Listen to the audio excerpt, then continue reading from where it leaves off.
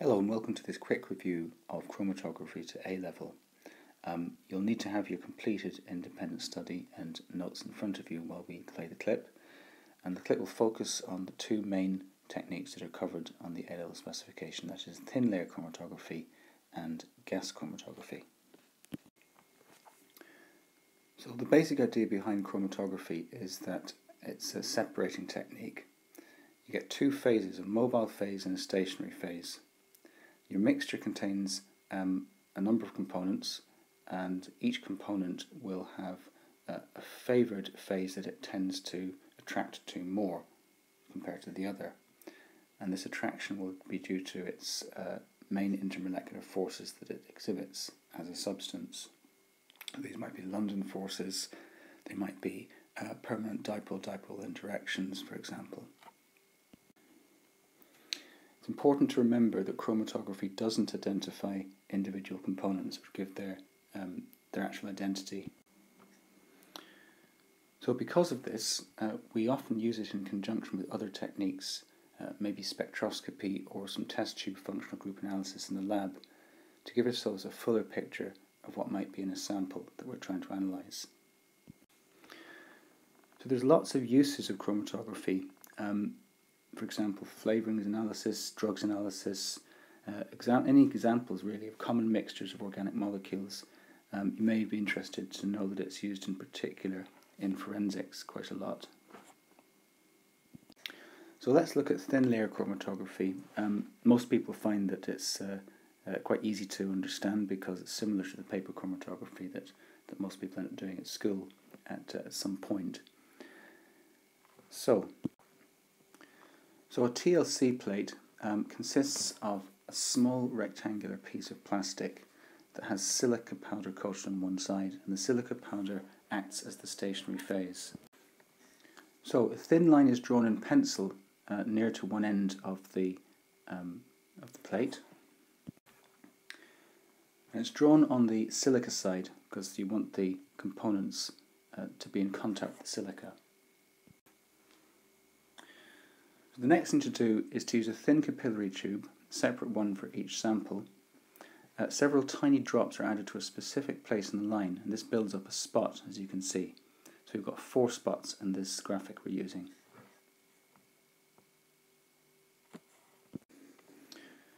So the TLC plate is now put into a solvent tank and covered. The solvent can be a range of different things dependent on what you suspect might be in the sample. Solvent mustn't be touching the baseline where the spots have been placed, so we now leave it. So a short while later you can see what's separated out. So the blue component hasn't separated, so this must be a pure substance, assuming that the solvent has been chosen correctly. So the solvent itself will have also moved up the plate, and it will carry the different components at different distances. And I've indicated this by the grey area on the diagram. We can now use these different distances to work out the degree of separation.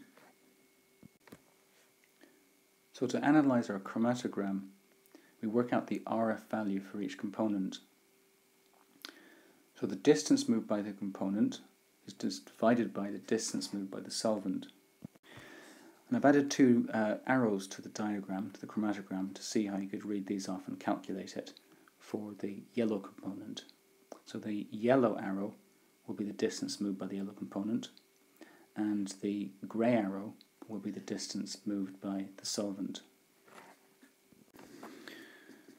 So if we focus on the very edge of where the solvents travel to, we call that the solvent front, as I've labelled it on the diagram. So if we take the RF value to represent the distance travelled by the component divided by the distance travelled by the solvent.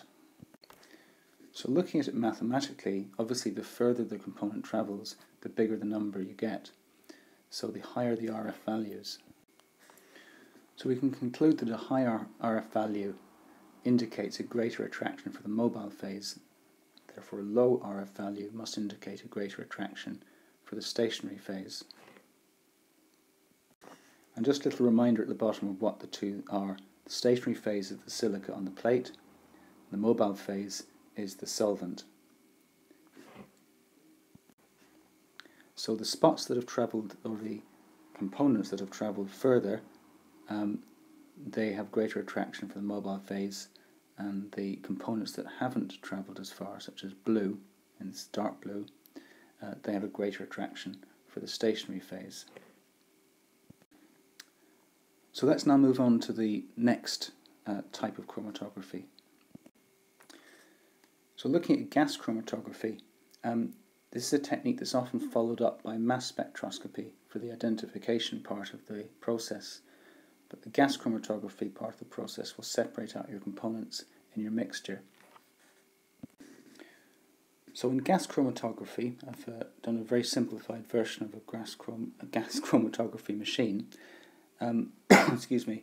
There's 3 stages. There's injection, separation, and detection. So first of all, let's have a look inside the column. So inside the column, there'll be a solid outer layer that keeps the integrity, the structural integrity of the column in place. There'll be an inner mobile phase, which is usually quite a viscous liquid. And what happens is the carrier gas will move through this column. So in the diagram, I've indicated where the carrier gas is moving through the column using a grey arrow. So obviously this will come from a tank of some kind that will be attached to the column separately to the injection port that I've labelled. You can obviously find better diagrams than this in textbooks and online, so you can check it for yourself. I've just tried to keep it fairly simple if I can.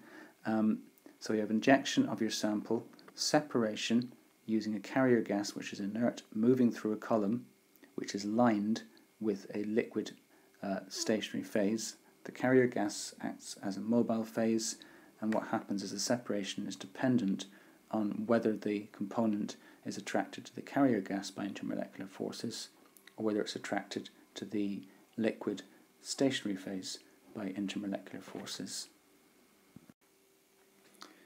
So what we're looking for is the retention time, and this is the equivalent of the time spent in the column by a component of the mixture. So by looking at the relative retention times of different components, we can make not just information about separation, but we can also say what's happening in terms of the intermolecular forces. So a longer retention time means the component is dissolved readily in the stationary phase liquid, so that can tell us a little bit about its intermolecular forces. Likewise, if it has a shorter retention time, that means the component hasn't dissolved in the stationary phase and instead has been carried along by the mobile phase, which is your inert carrier gas. So again, we can make deductions about its intermolecular forces and possibly its structure. Now, I would be careful saying this because in red I've said it's often followed by mass spectroscopy. So the absolute identification has to be done by another method. This is purely a separation method, but quite often what we find is the structure that we actually end up deducing using chromatography combined with spectroscopy. The retention times often support the likely intermolecular forces that you would associate with that structure. So what I'm trying to say is that chromatography doesn't give us the identity absolutely, but the retention times do give us clues about the relative amounts of intermolecular forces present, particularly if we know what the chemical identity of the stationary phase and the mobile phase are already. So the gas chromatogram that we get printed is a plot of retention time on the x-axis against relative intensity on the y-axis. So if we have component A and component B, the areas under the peaks represent the amount of each component present. So we can deduce that A has a greater attraction for the mobile phase because its retention time is shorter, and B has a greater attraction for the stationary phase because its retention time is longer. So even though chromatography doesn't give us information such as concentration directly, we can do this by plotting a calibration curve. So what you do is you make up a series of standard solutions, and these standard solutions have to be different concentrations. So you run each one through the chromatography machine that I've left the diagram of on the screen, and that'll give you a relative peak area on the chromatogram. You take the relative peak areas and that makes up the scale on your y-axis. So the relative peak areas go on the y-axis, concentration goes on the x-axis, and what you end up with is a straight line, like I've indicated.